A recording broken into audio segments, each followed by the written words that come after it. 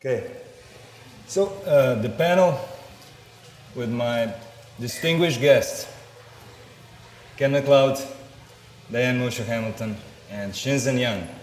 The title of the panel is basically the topic of the whole conference, so it's the emerging face of Buddhism, or as I've been taught in the southern accent, Buddhism. I'm learning, preparing to go Texas. So the topic is vast, and we took a few minutes to sit down and decide where we want to go with this. And just to give a few introductory remarks to introduce the topic,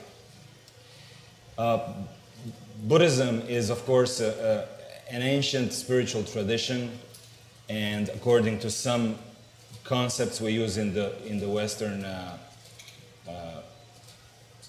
scientific kind of thinking, religion. And it has been a global religion, as pointed out before, for a long time, although the meaning of global now, due to the technological and transportation advances, has somewhat shifted. However, as it comes to the West, so to speak, it has to negotiate both cultural and worldview gaps, moving from traditional to modern and beyond, and also moving from Eastern customs to Western, somewhat more individualistic ways of living our lives and thinking about our spiritual practice. Not necessarily inheriting our spiritual orientation from our parents or other ancestors. In such a situation, there is also a shift in the lifestyle of those who practice Buddhism or who tend to identify as Buddhists. In the traditional East, it would be monks, especially scholar monks on one side, yogis on the other side, and lay people visiting temples, burning incense, worshipping Buddhas and ancestors on yet another side. In the in the West, most of the practitioners don't neatly fall into any of these categories necessarily. We have professors on universities that replace scholar monks. We have meditators of all possible ilk replacing the yogis. We don't use caves anymore so much, or actual trees to sit under. And we have, of course, a laity, so to speak, that is not so much faith-based, but more curiosity-based, information-based. So there is a definite shift in the way Buddhism is practiced, and especially the way it is integrated into our lives. And the third point, everything that mentioned so far is happening at a point where the contact between different religious, specifically contemplative traditions, is more immediate, more transparent, more public, not based so much on only meetings of individual teachers that represent lineages and traditions as in the ancient world. But there is a discourse, there is a public sharing of ideas, a public comparing of techniques, etc., so that it's much more easier even for non-experts, meaning those who are not full-time devoted to these disciplines and knowledges, to basically slide from one tradition to another without feeling a shock. And this is also a specific thing that is perhaps unique for our time. These all 3 points I find are generalizations that are useful. However, these generalizations play in a very interesting, poignant, and somewhat surprising way when it comes to real-life situations. And we have agreed to start from our real-life experiences as learners and students, practitioners and teachers of Buddhism in this culture at this time, and to see how our own process has basically not just reflected but exemplified an emergent dynamic, which is the topic of this panel discussion. Okay, so enough with the intro. Any of you guys feeling full of... Shinzen, why don't you start with your... My finger pointed to you first. I think you did, okay. Let's click on the draw. In following up on Hokai's introduction here,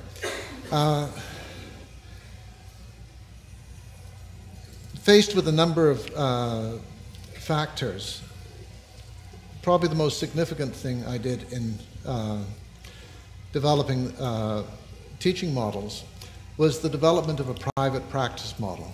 I gave a presentation for this on this in 1995 at a teachers conference, which I started off by saying, you know, I meet with people, I discuss the Dharma, we study text, we do this, and they pay me for it.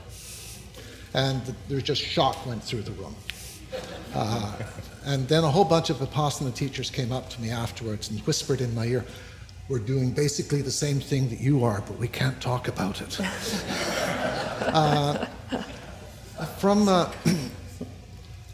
But this is one of the models that is developing, and it's not just within Buddhism.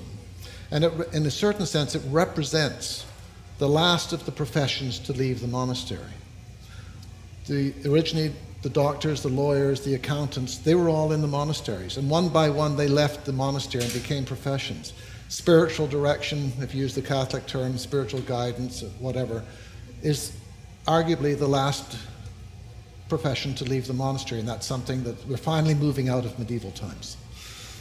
Now it's your turn.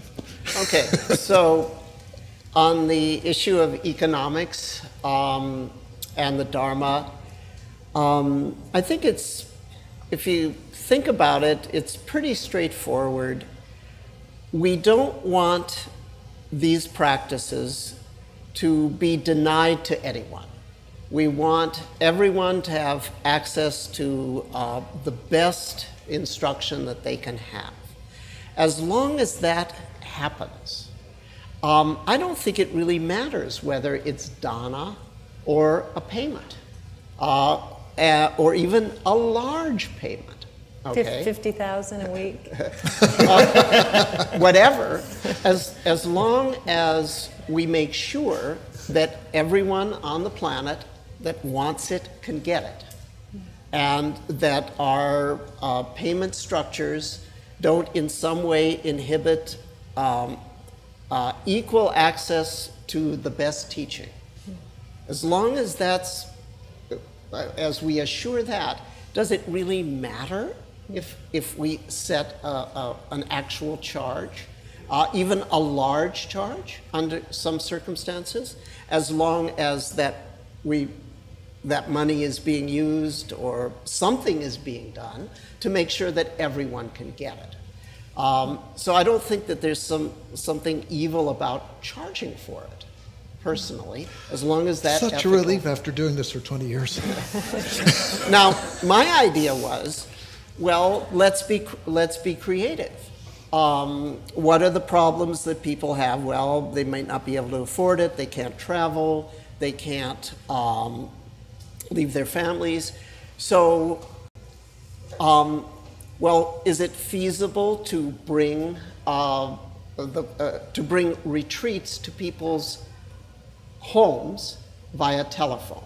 When you first think about it, it's like, wait, my house, telephone, meditating, doesn't compute. I heard that you do this, and I just couldn't believe it. It made no sense to me whatsoever. And yet, whenever I've talked with people who've actually participated, they find it very effective. How did you evolve this? It was a crazy idea that I didn't think would work either.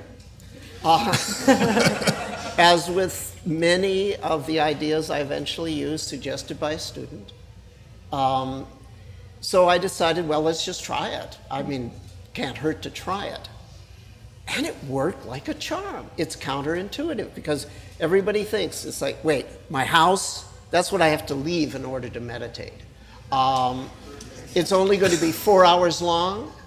There's not going to be a community around me, okay? It's telephone. It's like, is it like a speakerphone and headset? Yeah, speakerphone and headset. How do I afford it? Well, I'll get cheap Skype or, whatever.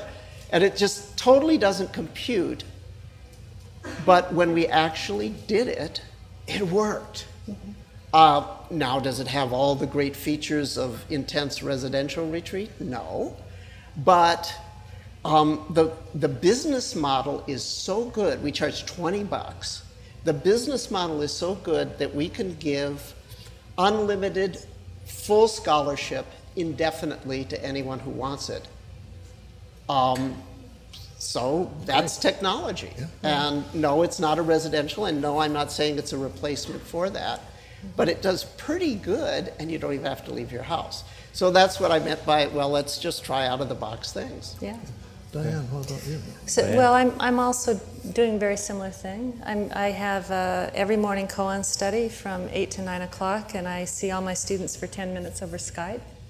And they pay for koan study. And I also do a weekly telecourse, and we have what's called the V Temple, which is 1 day a month. We actually do a full day retreat if you belong to the course, and we get on the phone and we use the Maestro software, so I can break people into small groups for discussions with the Maestro software, and we just do a day of sitting with 3 talks and Q&As during the course of that, which I charge for. But I want to when I made that comment about $50,000, I was actually speaking from experience, because my teacher has always pushed my boundaries in terms of my own discomfort, and when he started charging to do a big mind session with him for 1 week, $50,000 for 5 people, so he would generate $250,000, I was pushed way out of my comfort zone in terms of what I thought was okay. And it was really interesting, because I'm okay with people giving and doing it for free, and I'm okay with making a moderate living, but I noticed all of a sudden I had a big boundary around where I thought my own internal limit was. So I had to really, really look deeply into that question, particularly in American culture, which there's so many pockets of such affluence that he actually didn't struggle to fill those retreats. And he'd worked for many, many, many years practically giving away the Dharma. And what I saw was that I think that my own issue is not about the amount so much, but just the way in which, greed, anger, and ignorance we're still subject to. And those are powerful energies.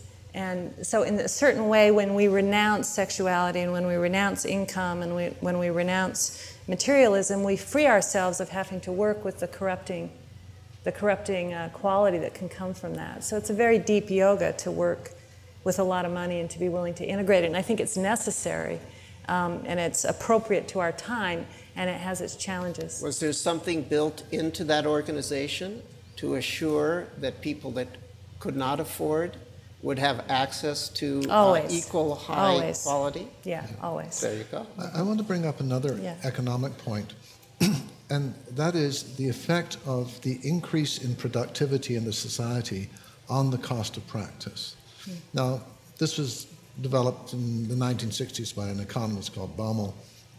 Very simple. Well, what was the name again? Baumol, B-A-U-M-O-L.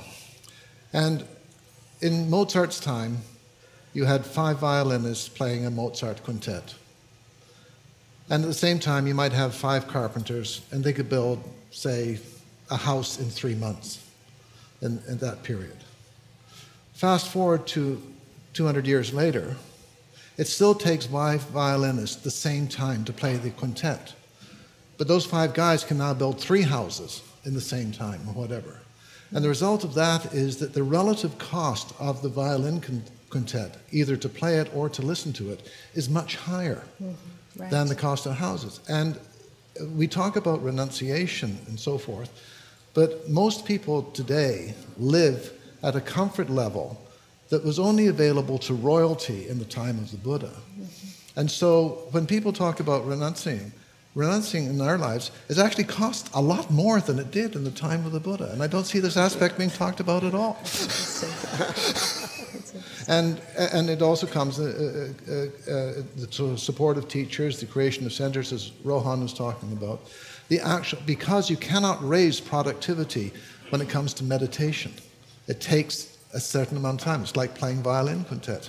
And the consequences of that is the actual cost of Dharma is steadily increasing in the same way that medical costs are. And I don't see this factor being, this influence being factored into people's thinking at all. And I think it is going to affect the emergent face of Buddhism. Perfect. Now, these economical considerations certainly play out in the way people approach the Dharma, right? As you have said. Sometimes with resistance, sometimes with excitement. How do students treat the issue of money, in your experience? Well, this is where it does get interesting, and I've seen a change in the time that I've been practicing from making scholarships available and work trades to starting to see that issue of when you give value, you actually get value. So I've seen people change their mentality around actually asking for people to make a significant contribution so that they have a significant experience.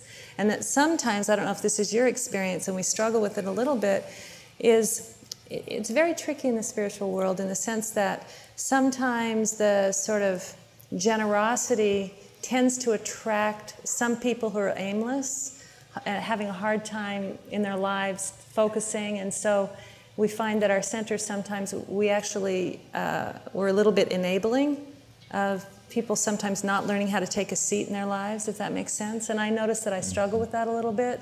So one part of me has the impulse of receiving everyone, and the other part of me feels like if I'm not tougher, that I basically am playing into a thing that's creating suffering. So I find that dynamic one that's challenging. One of the things that I've wrestled with, I read a book called Better Together. It's by the same people that wrote Bowling Alone in America. Bowling Alone. One of them is Putnam, is sociological research, and they came to the conclusion that there are 4 things that make vibrant communities, or 3. Face-to-face meetings, which is somewhat facilitated by technology like Skype or so. The rank and file can move into positions of leadership, and that's another whole aspect that we need to talk about. Yeah, that's a big one. And the third one is that vibrant communities form when the community makes demands on the individual, not when the community does things for the individual. And it goes back to Kennedy's, ask not what your country can do for you, but what you can do for your country. That's what I'm talking about. And I have been astonished in the last couple of years by a group of students who came forward and volunteered to do an extraordinary, thousands and thousands of hours of volunteer work on a particular project for the website. Really thousands of hours all over the world. People want to participate, and one of my challenges coming from the private practice model I originally developed is to create opportunities for participation and so that people can really pour their energies in. And when I think of working with younger people, that is the major thing that I'm really actually quite stuck on, is creating opportunities where they can pour their energy in, because that's what I did when I was that age. That's what people want to do, so that they can really feel that they're building and creating something that is of value to them. Good. How do you handle it? Yeah. Well, little related, but little different. A question that I get asked a lot is, how do you do it? Meaning, I've never had a day job. I'm 68 years old, and I've done nothing but full-time meditation teaching my entire life. So I get to ask this question frequently. So I would like to share that with people. Once again, you don't have to be a rocket scientist to sort of figure it out. If you are willing to have a quasi-monastic lifestyle, meaning you're not necessarily a celibate renunciate monk, but you're not raising a family. You're not going to have kids. You're not going to have a family to support. If you have a simple lifestyle, and you said, well, how do the students relate to money in my experience? In my experience, the students relate to money in a very simple way. If I deliver the goods, they are very generous with dana. In other words, if people are getting tangible benefits in their life and it's really working for them, I don't have to get up and give a dana pitch. I'm delivering the goods as a teacher. I'm competent. And so if you develop competency, I know many of you would like to teach. If you develop competency, if you get good at it, and if you live a really simple lifestyle, you can live on just dana alone in this culture. But if you're going to have a family, that's probably not going to work. Then you may need to charge significantly. And you may need some sort of cachet, like a therapist license or something like that, to work within the institutions. But the amazing thing is, at this point in history, I have psychiatrists, MDs, that are getting doctors' fees and getting insurance and working inside large institutions that simply are teaching mindfulness techniques. What I teach for nothing.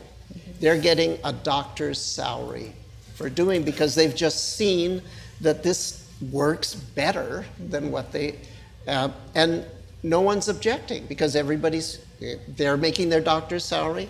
The patients are getting what they need, and so it works. But this leads us into another aspect of the emergent phase of Buddhism, because I've seen it elsewhere. A lot of the technologies which were exclusively in the spiritual and religious area are now being taken into all kinds of other areas of the culture. I have, and I know other people have been consulted by the military about mindfulness and its applications in various contexts in the military. You've worked, and many people have worked with the medical profession, the psychotherapeutic profession. There's a lot of people who have used management, mindfulness and other Buddhist perspectives in management consulting. And so we're seeing this technology going out into the world in a very, very different way. And it creates some challenges as far as I'm concerned. I mean, you mentioned leadership a little while ago. The medical model for training people is see one, do one, teach one.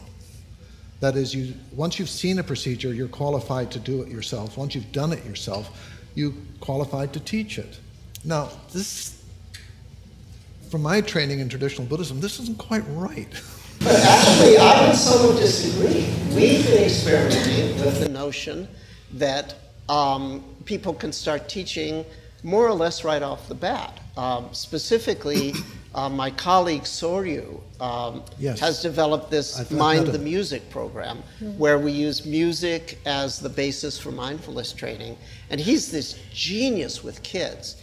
And he had the temerity to try the notion that not only is he going to be teaching 16-year-old kids how to meditate while they're listening to music, but that as soon as they learn that technique, they have to teach another kid. As soon as they learn it. And it's part of the class, and it's actually worked fine. Now we've got kids teaching adults how to meditate. That's awesome. Yeah, it's like, great. so I'm not entirely sure that it's 20 years of practice or whatever, and then you can teach. I'm not entirely sure that we can't start people teaching much, much quicker as an experiment, and it either works or it doesn't. Yeah, I think that really, I mean, I'm living it too and wondering about it, because how I was trained in such a traditional structure with the teacher on top and nobody else, and that it took years and years and years to be empowered. And then when you were empowered, basically everyone else in the Sangha's job was to kill you. And if you survived, then you got to teach. That's kind of the model I grew up in. That's sort of... It's just a pretty bloody environment. Yeah, it was pretty bloody.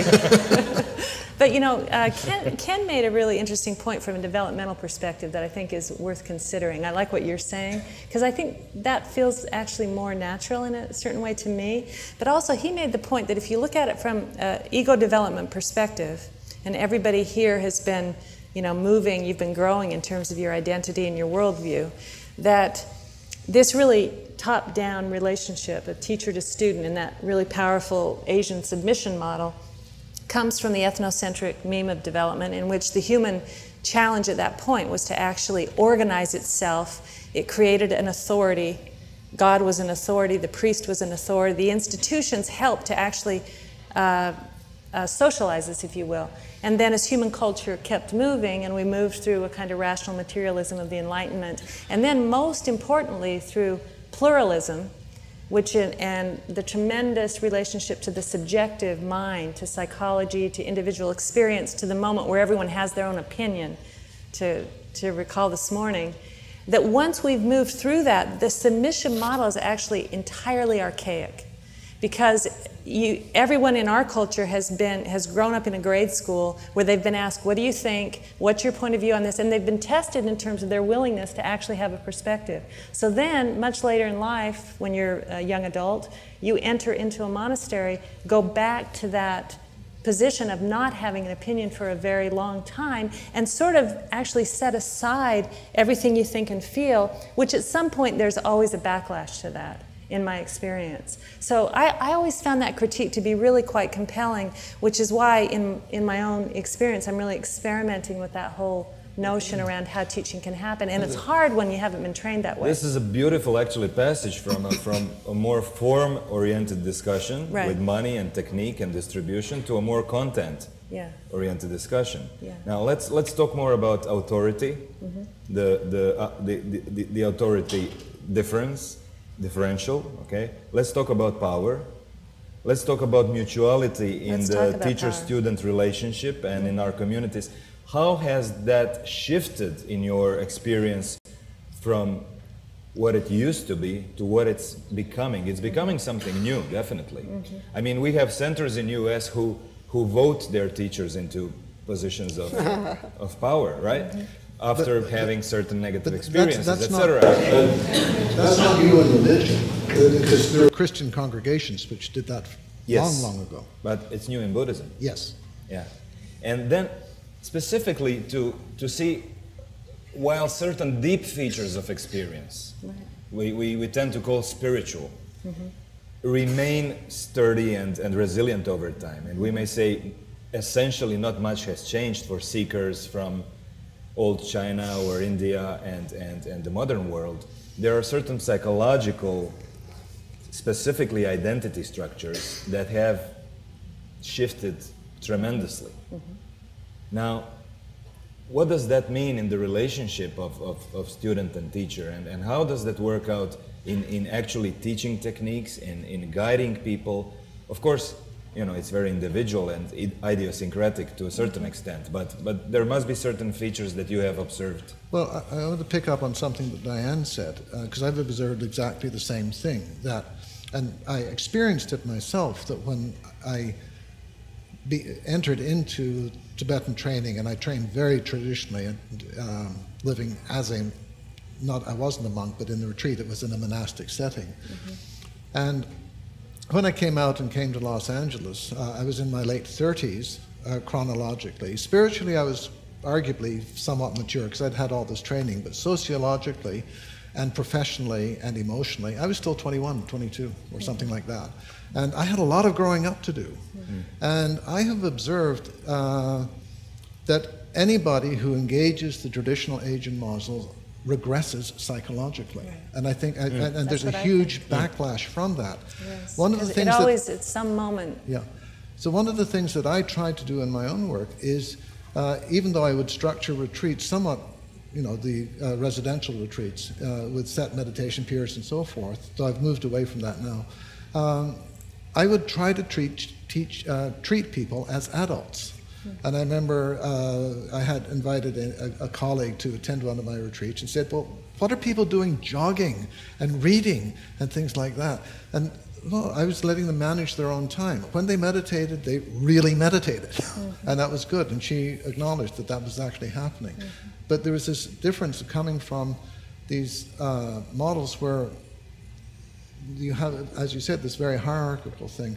And what I find is that I have a very different kind of relationship with my students than I had with my teacher. Mm-hmm. Yeah. Well, I think the power discussion is a really, really important one, and one that really needs to be unpacked, because in a traditional model, the power is imbued in the teacher. But the power is not simply the power of Dharma as it's taught, and maybe even more importantly, the power of transmission. And the teacher's job really is to help cut away what is manifesting in your body, mind, behavior that's just keeping you from seeing true nature. That's the power that you want to give a Zen teacher, to keep, cutting that away. And that by giving your teacher power, by joining your mind to the power of the teacher's transmission, you have that experience. That's the direct mind-to-mind transmission. But that power is often conflated with the power of running an organization, with the power of telling you about your love life, with the power of determining how money is allocated and spent. So it's almost like the family temple of Asia gets transplanted here, and in fact, it may be that you have an extremely powerful transmission, but that your leadership in an organization is not particularly well developed. And so unpacking the whole power discussion becomes very important. What is my power in relationship to your life? The only power I want in relationship to your life is to give it back to you. Mm-hmm. That's all I want, is to give it back to you. And I think sometimes that gets conflated, where you're organizing around the transmission, I end up wielding power in your life that in fact I probably shouldn't be. So it's a very important and deep unpacking that needs to happen in this culture. We've started doing it, and some of the intensity gets lost. I think that when we get a little bit more democratic, that there's a force and there's an intensity when you practice in those kind of strong hierarchical containers. I'm going back to something that was written in the 15th, 16th century in Tibet. Because in the Tibetan tradition you have this notion of samaya, which is a very powerful relationship between teacher and student. And the way that many people understand it is that you have to do whatever your teacher tells you in every aspect of your life. Right. It's obedience to your teacher. And what Tsulak Treng was, Sarah, when was he writing? Thank you. She knows everything. That's awesome. He says very specifically in his commentary on one of the major practices in the Tibetan tradition, this only applies to your spiritual life. So I think I agree with you that what's happened in the cultures is that a lot of that stuff is conflated, and we just absorb that coming to the West. And I think we have to go back to what it actually meant originally, that in the area of spiritual life, there is an authority structure, and it's appropriate to some extent because there is a transmission. Mm-hmm. And as you say, I agree with you, and Thich Nhat Hanh says the same thing, that the function of the teacher is to plant the teacher in the student. Mm-hmm. So there's, but to separate out everything else for the appropriate functioning in our society. Mm-hmm. And I think I see a lot of Buddhist institutions struggling with that transition. Yeah, it's challenging. Yeah. Shinzen. I think they've said it. No further comment. Perfect. Now let's move to something even more challenging, a little bit perhaps.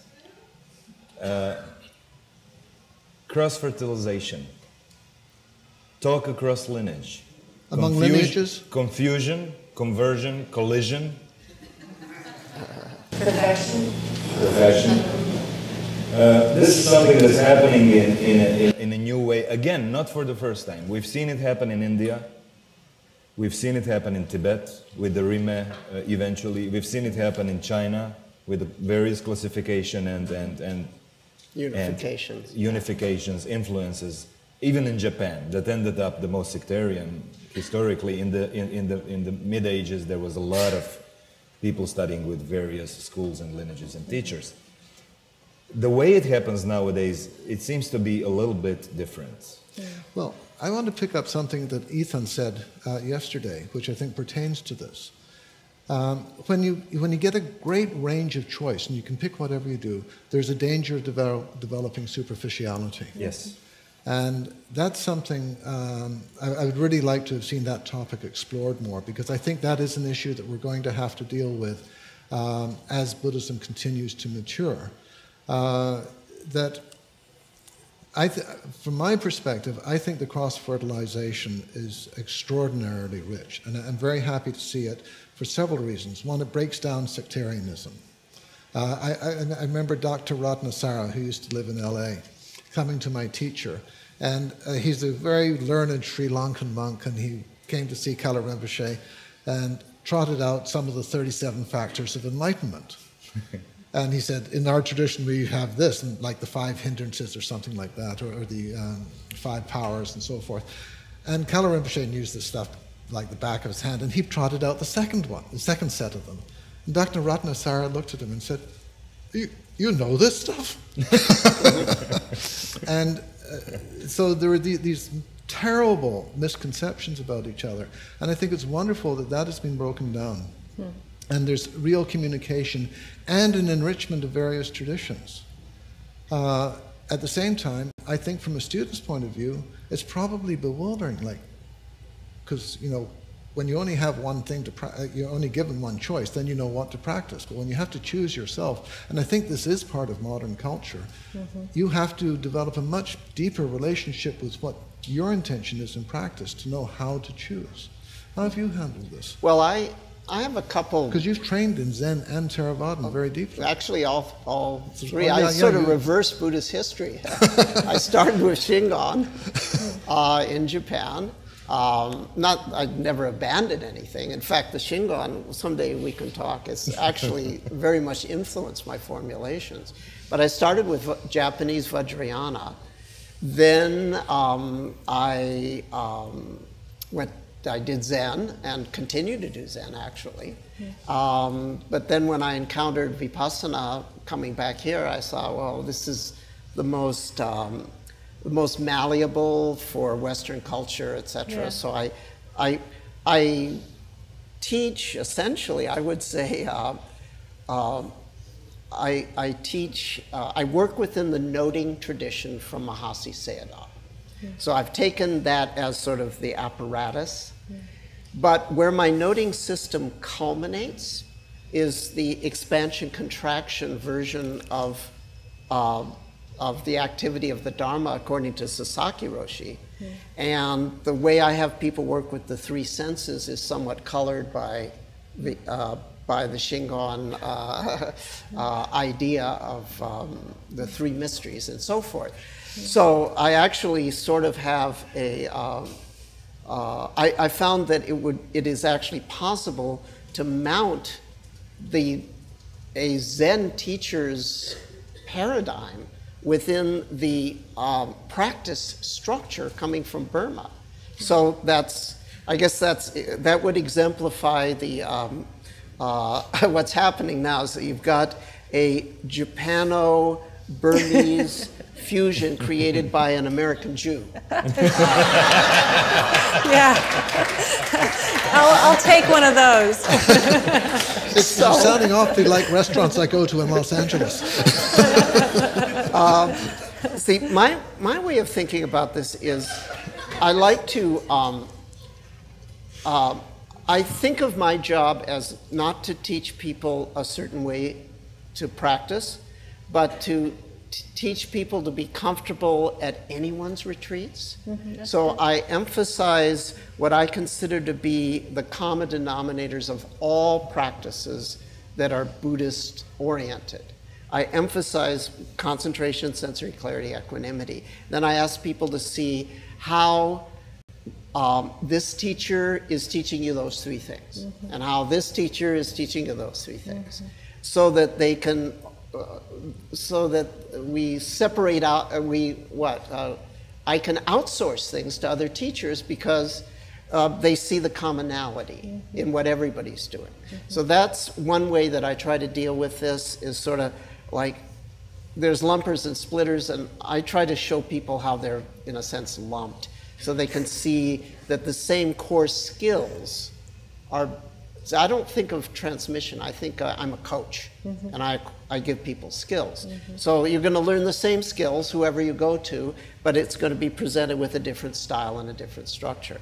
Then the other thing is, I've found that some people are naturally poly-spiritual, and some people are naturally mono-spiritual.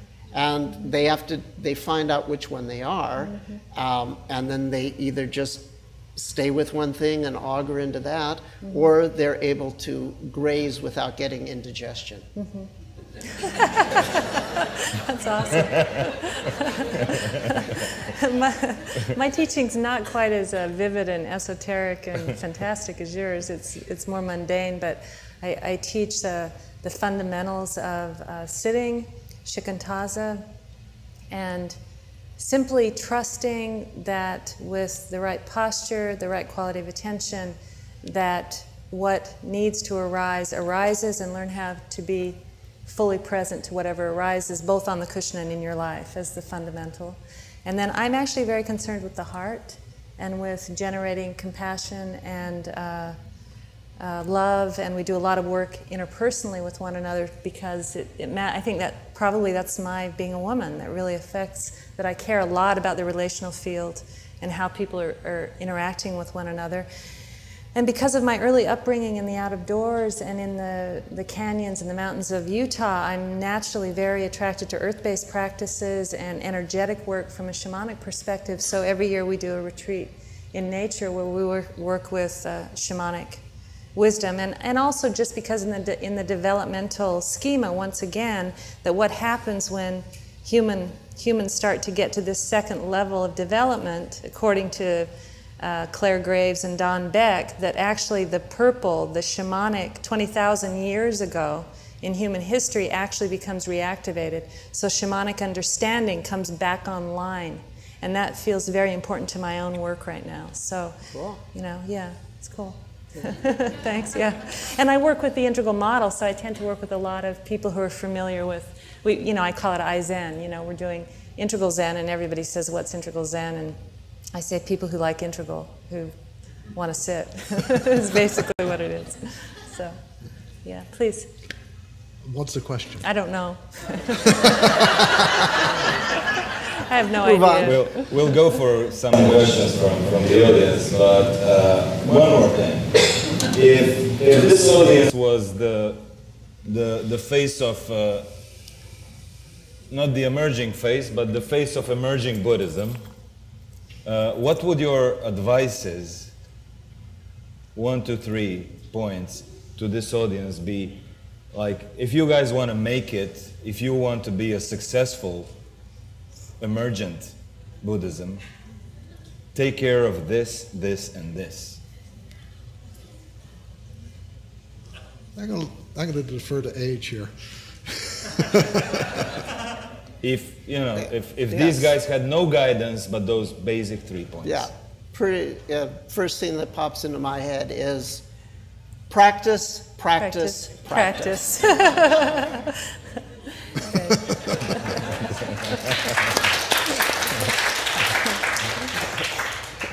The 3 things that popped into my head are what he said.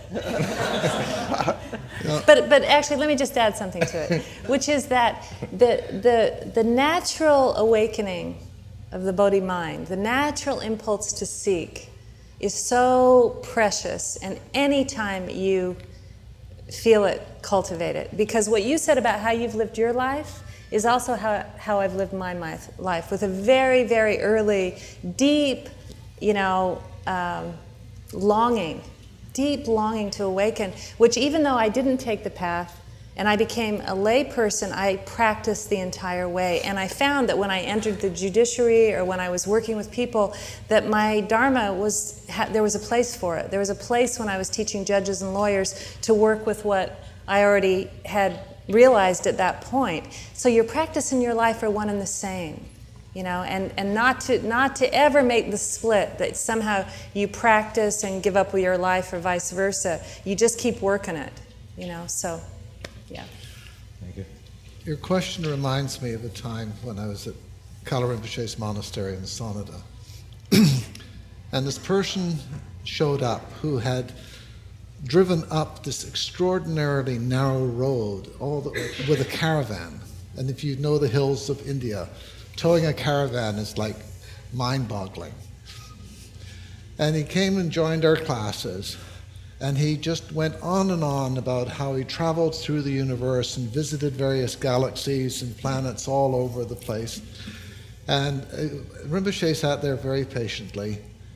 And at the end of this, he said, "So Rinpoche, since I go travel through the universe this way, and what message would you like me to take to the whole universe and all the galaxies, the millions of galaxies in the universe?"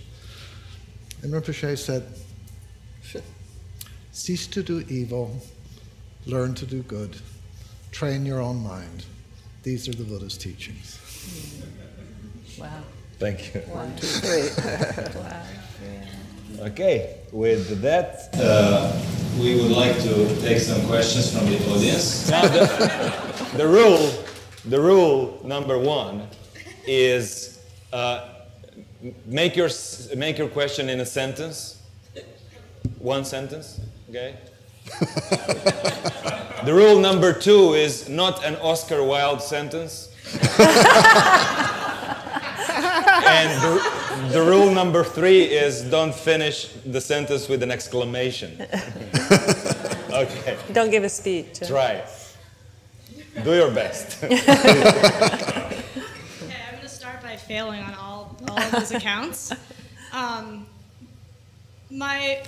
I'd like to discuss the confluence between psychiatry and Buddhism, and it was really interesting that you used the metaphor of the private practice model, and also the issue of a dana-based system moving into a fee-based system. It has massive legal implications that when you, up until now, the dana-based system and Buddhism and Dharma has been protected under religious freedom. But when you start charging money for Dharma, you initiate a legal contract that wasn't there before. And that means that you become legally responsible for the teachings that you give out. And one of the other things that's changed about the emerging face of Buddhism is that a lot of people are seeking teachings for psychological problems. And a lot of teachers aren't actually trained to deal with that. And so all of this is converging into this really interesting situation where you're now, all of you, if you're charging, are now legally responsible for any kind of effects that meditation has on your students. And as a psychologist who takes the fallout from people who come off retreats and have a wide range of very, very serious situations, I think I would really like to see this discussed more. So that's my non-question point ramble. Thank you. Great. It's a good one. That was pretty good. Yeah. Good one. The differentiation between psychotherapy and spiritual practice is something that I've given quite a bit of thought to. I've actually organized 3 conferences on the subject in the early 90s. And it seems to me it's something that has to be revisited in every generation because it was very big in the late 80s, then it became very big again in the late 90s, and then there's another resurgence of this. So it's something that I think it's going to a developmental model. I think it's something that people grow up, they find that at a certain point they find the two are blending together or they have a lot to say, and then they begin to differentiate them at a later stage of development possibly. That's a bit conjectural on my part. In terms of the legal implications, I've consulted with attorneys and so forth, and accountants, and we stay very much within the framework of religion, organized as a church and so forth. We're a little tricky with the wording sometimes, but I've had very good advice from mental health professionals as well as attorneys on this. And so we see the work that we do within the area of religion, which is an important distinction. The last point that you threw out at the end, I think, is vitally important, that you picking up the pieces of people doing retreats. It's been of considerable concern of mine.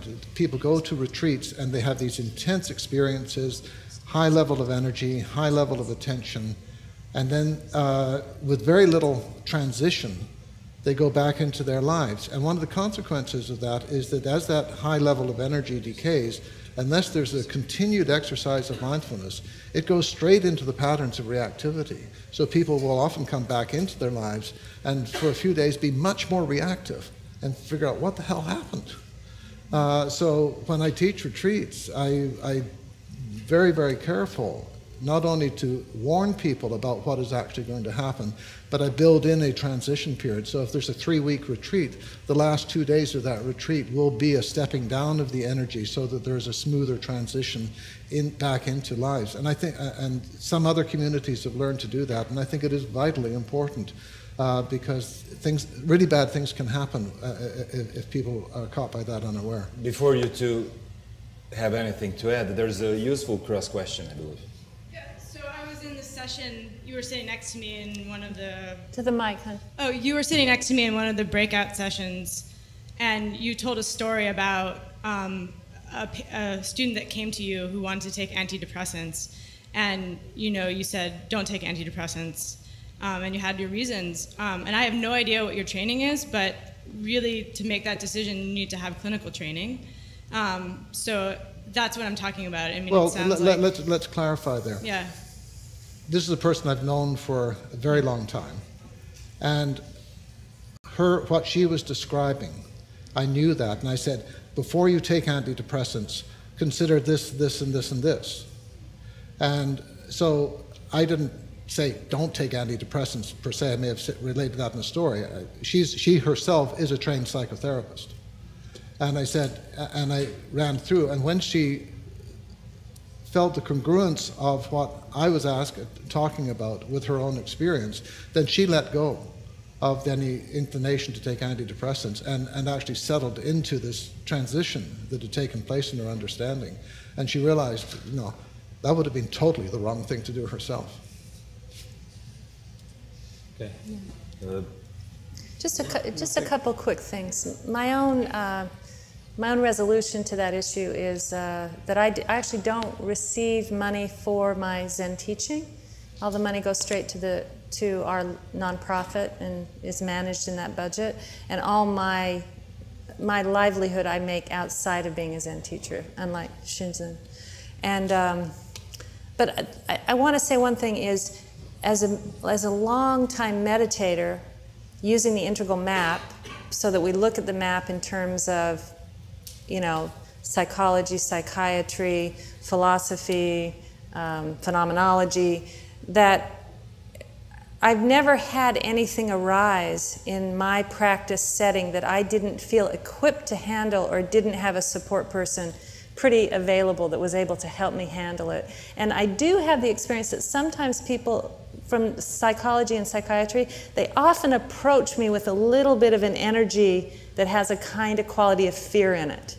And I hear a little bit of that in what you're asking also, like there's this sense that something really dangerous is going to happen. And I think through my own experience, I'm really confident in, I guess in all of us, in terms of how we mutually support each other. And that I can call people who I know who are therapists and psychiatrists to get the kind of help that myself or my Sangha needs, and they've always been extremely available. So I think there's a nice working relationship that we can develop with each other. So. Nothing? The one other point. I screen people for retreats. And in one retreat, the people who were responsible for the screening didn't screen.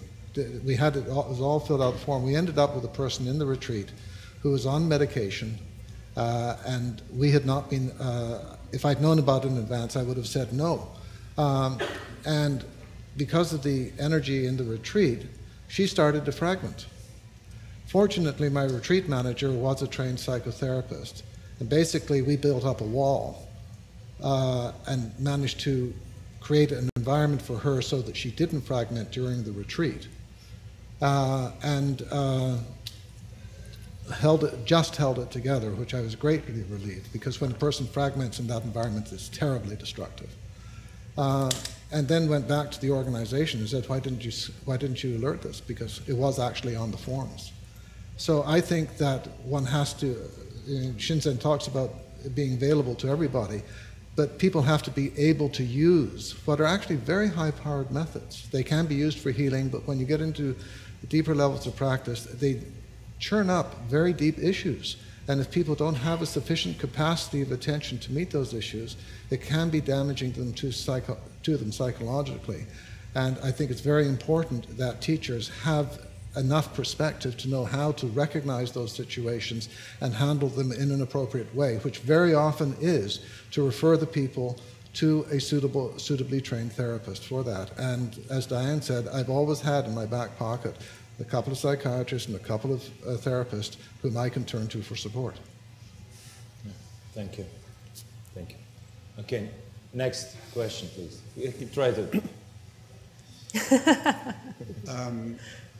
In the area of paying Go for, closer.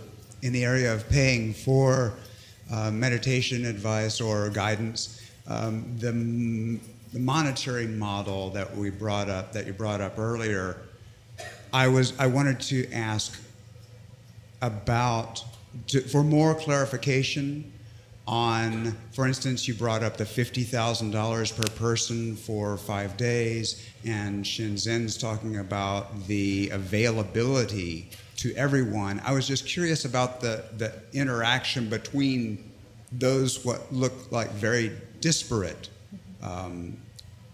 events. How can someone charge $50,000 and make available to everyone the same, basically available teaching or guidance? Okay. Are you asking me? Or everyone? Yeah. Everyone. You should start. Okay? I should start. Everyone, but yeah. Well, again, I think we have to ground the conversation in a context of just the incredible range of material wealth that there is in the world right now. And that if a retreat that is asking for a donation of $50,000 for a week appeals to a very, very, very exclusive and small number of people, and interestingly enough, they're willing to pay it. And at the same time, the workshop model that appeals to working professionals, there's a certain price tag there, right? There's the price tag for students and for maybe working class people, and there's the price tag for people who are disabled or underprivileged, and that we're probably working with all of that in our practice. I haven't gone to that high-end exclusivity. It's just beyond my comfort zone. It's a deep question. It's a deep koan to be lived, because our relationship to money and our relationship to the energy of currency and of economic power is a really, really deep one. So I think we just have to be realistic about what's happening in the world, and then, trial and error, see what works. It's been my experience that people with a lot of money that pay a lot of money expect to get more quality for that money. Right. Otherwise, why not? Why not just go to the same workshop? So I think the issue, what he's asking is, was that money trickled down into making it vastly available to people, or did it stick in some intermediate realm and accrue to, there? Why are those people paying $50,000 for a program that someone else should be able to get for free? There's got to be something they're paying for. I think that's what he's asking. Well, we go back to what Rohan was saying earlier. He's more interested in sustainability than free. And I thought that was a very important distinction. There's another distinction I would like to point out, and that is, one isn't paying for the Dharma. I mean, whether you look at this from a medical point of view or from a religious point of view, a teacher works with a student, and their life is transformed. How much is that worth? Is it worth $100? Is it worth $1,000? Is it worth $10,000? Is it worth $1 million? It's a ridiculous question because it is priceless in the true sense of the word, that you cannot put a price on it. Mm. And what we're all talking about in the economic thing is not the value of the teachings or the value of what you get. What we're talking about is the mechanism by which people who are available, who are capable of helping and guiding others, can be available to help and guide others. And it's the economic system we're creating which makes it possible. So Diane has put out this, where there is a couple of teachers who are comfortable charging very large amounts of money for a very select audience, and then using that to fund their institutions. Mm-hmm. What is wrong with that? What's the difference between that and royal patronage that was a characteristic of the medieval societies and so forth? There are people who are far more comfortable with a fee-for-service model than they are for a donation model, because they know, okay, this is what the exchange is. They know exactly where they are. They don't have to figure out how much is this worth to me. Did the teacher produce the goods? You say, because then there's a constant judgment going on, and they don't want to engage that, because some days you're on and some days you're off, and they just want to know, okay, this is the arrangement which makes it possible for Shinzen to teach. And so we're experimenting with these things, and I think that it's very, very good if there is a lot of experimentation, rather than saying this is the right way or this is the wrong way. I pioneered a new model. It created more possibilities for other teachers. You pioneered the model. It created more possibilities. And the more possibilities that we create, the more access we're going to create with that. Okay, cool. That's cool. Cool. Thank you.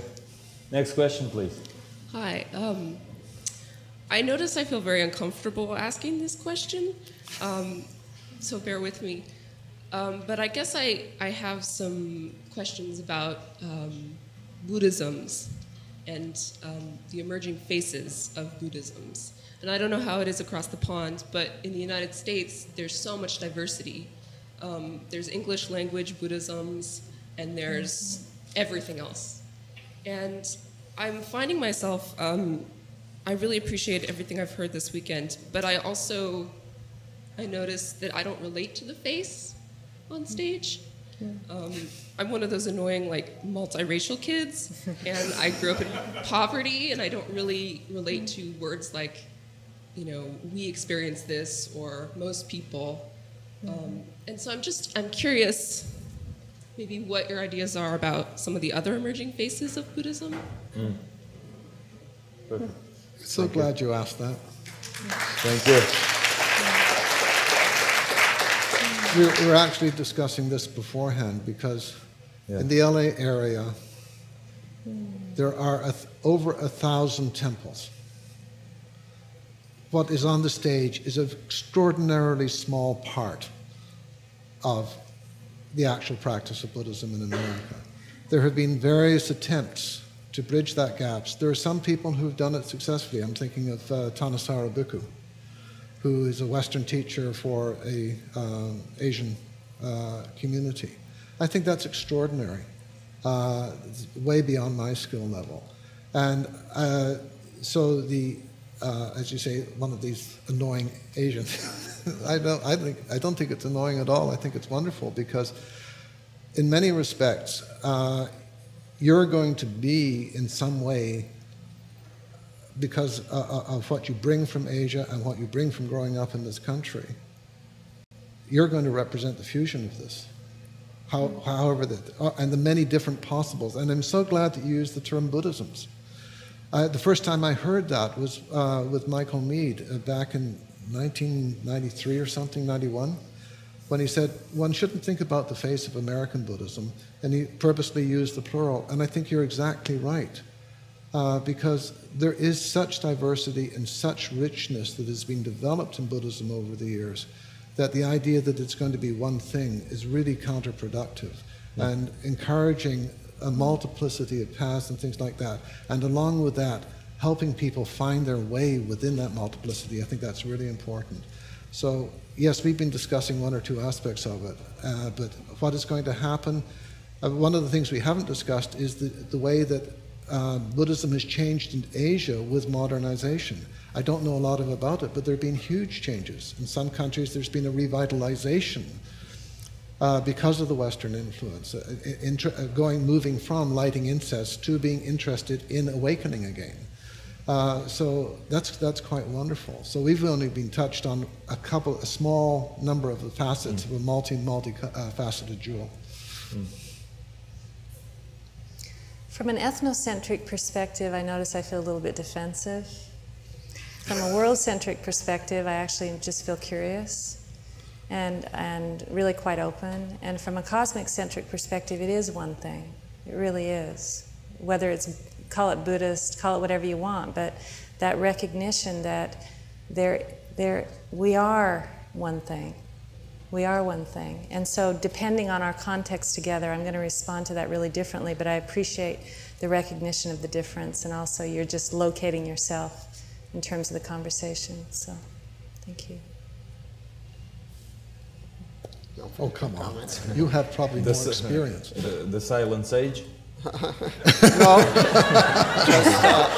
This is a discussion. For that. Just trying not to blabber on and on, which is my tendency. What I'm doing. I've got other things I want to blabber about later on. Okay, thank you. Next question, please. It seems to me that no matter what precautions you take and no matter who you consult with, it's only a matter of time before someone sues a Dharma teacher and wins, and that this will establish a legal precedent that's permanently going to alter the calculus between, for example, the payment model and the dana model. So if we accept that this is an inevitability, can we talk a little bit about how this changes our thinking about what models are sustainable going forwards? Well, thank you. This creates malpractice insurance. There's Go ahead, something please. you want to blab about? Yeah, blab away.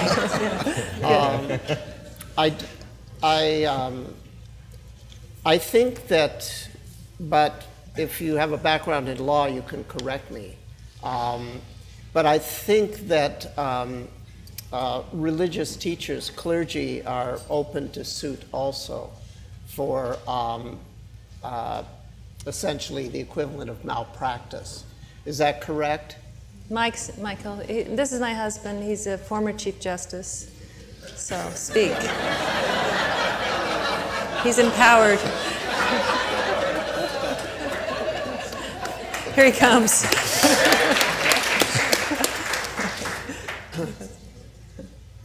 Keep Actually, it short. I'm just a Dharma teacher.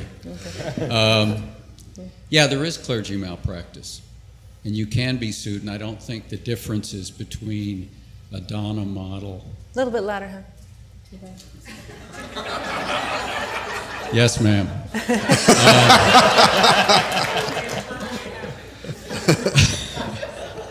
I don't think the differences between a dana model and a fee model, that has to do with tax issues, that has to do with other stuff. But you can be sued for clergy malpractice, just as you can be sued for any other kind of malpractice. Lawyers don't honor. The First Amendment question is an entirely separate question on whether lawyers can figure out a way to sue you for holding yourself out to do something which you do incompetently. So it is possible that it really won't have that much, make that much difference, whether it's fee. Sure, I think the question becomes, what are you holding yourself out as? So if I'm a lawyer looking for a potential target,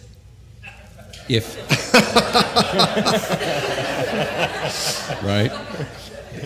The lawyer isn't usually well, let's be honest about it. Sometimes the lawyer is the one motivating it. Sometimes it's somebody else. People come to you all the time saying, I want to sue Google.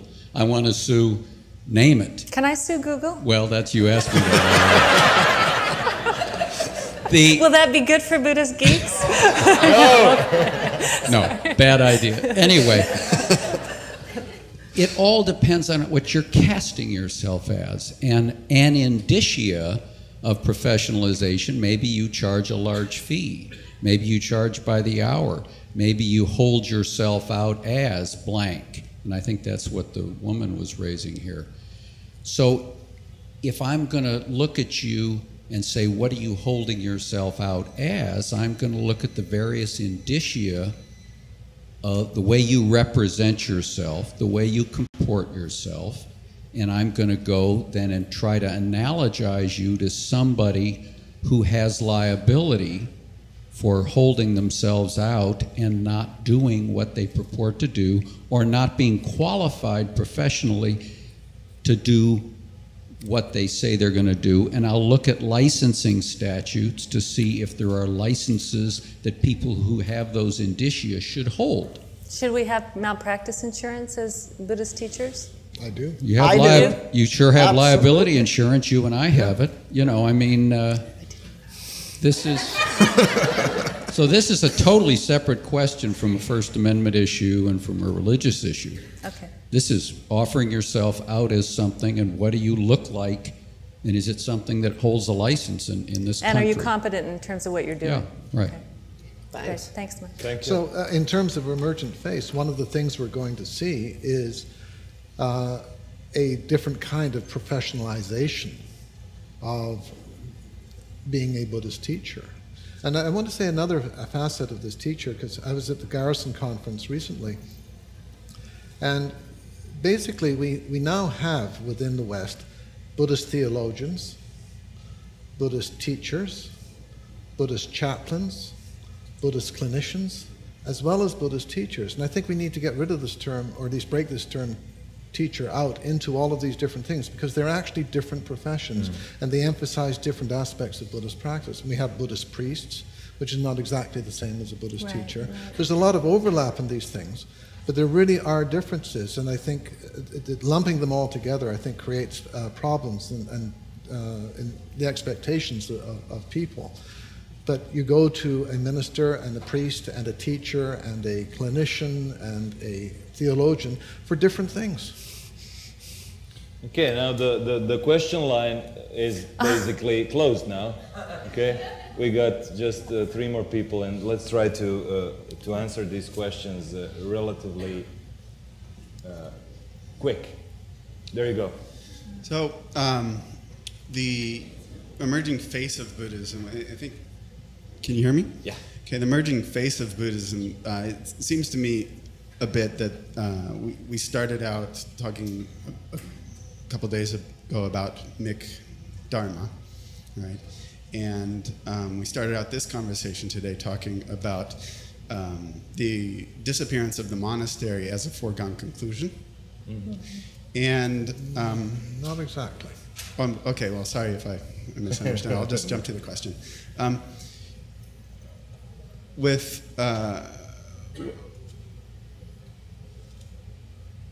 Is there, as you see it, an emerging face of depth of practice, an emergence of the emerging heart of Buddhism, or the emerging depth of practice? I mean, all of you have your relationships with your teachers and understand, what happens when someone's in a monastery for quite a long time.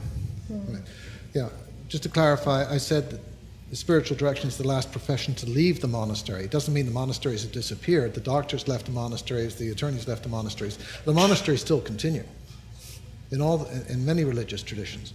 The emergent depth of practice, oh yes, very definitely. This is going to be, there are people, and we don't know where they are, we can call them the Dark Sangha, who are devoting very significant... Dark Sangha. That's a meme. He's got the right voice for that, doesn't he? Yes, kind of Eastern give credit European. where credit is due. It originates with... You better be careful with this bunch. It originates with Josh Barron. Yes. Okay. Okay. But there are people all through, because I run into them very occasionally, who are practicing in their lives. They aren't on any radar screen. There's tremendous depth in their practice. Sometimes they're living conventional lives. Sometimes they're living in relatively retreat situations. And they're quietly practicing and deepening and deepening and deepening. And they're sometime or other, some of them are going to emerge. So I have very, very little concern about the depth of practice in American or Western Buddhism. I'm just astonished at some of the sophistication, the levels of understanding that I run into in people, and I think it is just marvelous. It's just not a question in my mind. No, I really concur with that. That's I'm very confident of just generations of enlightened people arising. And I mean, there's a lot of people, you know, in general, I suspect that if someone opens a website and says they've had enlightenment, most people are probably skeptical, but actually I'm inclined to think they probably have. They've had Until something, I check it out and have some pretty strong evidence that they're not. My first thought is, oh, great, another one. That's awesome, dude. That's awesome. That's beautiful. I'd like to just say one thing. I lost my father in January, and I think I came to the path because death was so disconcerting to me as a young person, and losing my dad.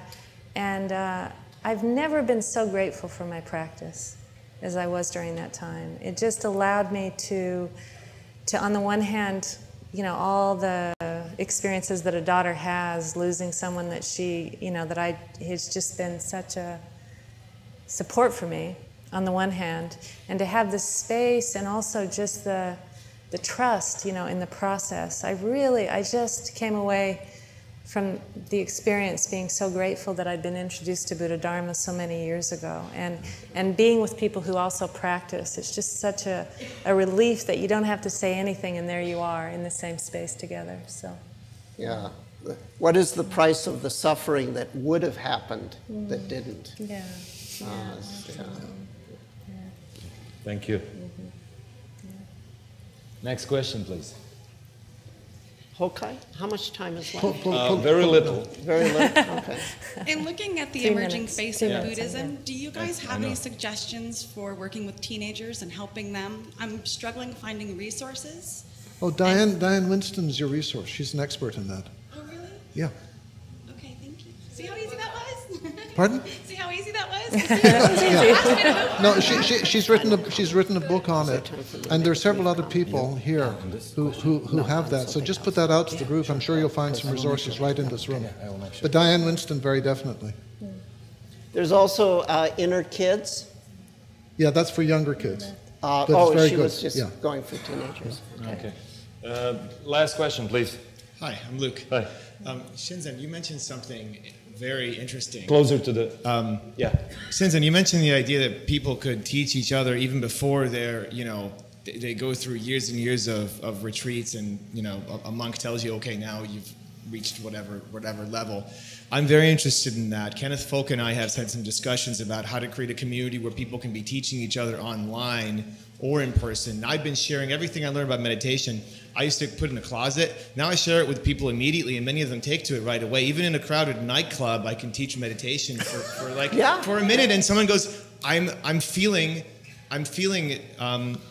actually feeling present. I'm feeling so much more relaxed than I was because bouncing around here doing this. Where can I learn more of this? So those are my experiences. I would love for you to share a bit more of that if you have time, or we could do that afterwards or for anyone else. How to teach people to teach.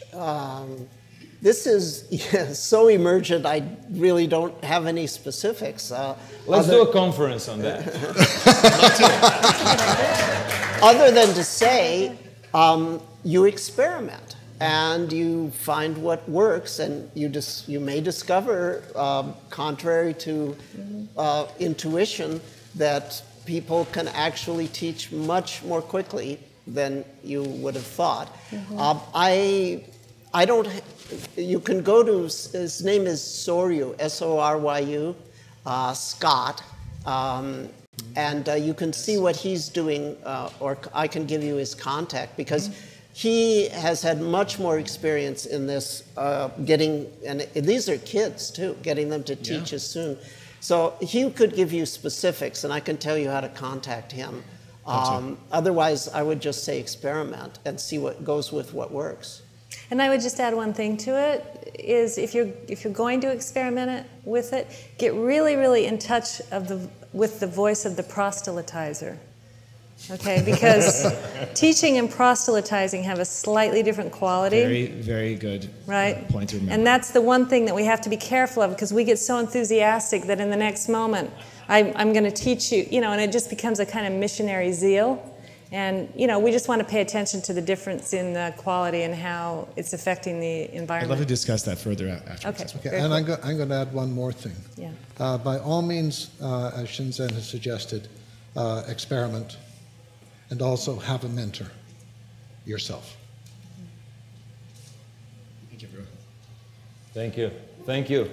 Now, before we finish, Shinzen asked to have just one last thing I wanted to say. And he can compensate for the time spent being silent. Yeah. I was thinking about that. I started with a quote from H.G. Wells about the spirit of history and in contact with science. I know a major theme here was, how does this whole global information culture change the Buddhist situation? And in the middle of, just a day ago, something sort of popped into my head that I'd never said or read or written anyplace. And I just wanted to share it with the group, continuing on the theme of what history can tell us. What history tells us about the Western world is that there was a development in classical antiquity, and then about 2,000 years ago, there was a really radical shift in direction, where a Middle Eastern system came in, a modified form of Judaism, in my way of thinking, called Christianity, came in, and it just took over, somewhat mixing with the past, somewhat abandoning certain elements in Judaism that were not universal, and also coming up with some really new things that hadn't existed in either of the traditions.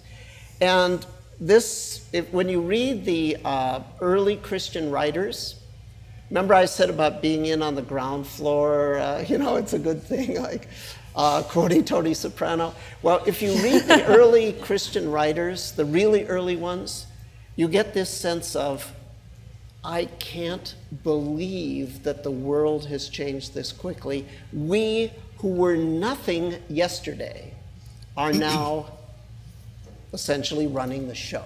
Wow. And it happened in their lifetime, and it happened really quickly. Wow, interesting. And they were just dumbstruck. And one of the things that made that possible, there were a lot of things that made that possible, and some of them I just mentioned, okay?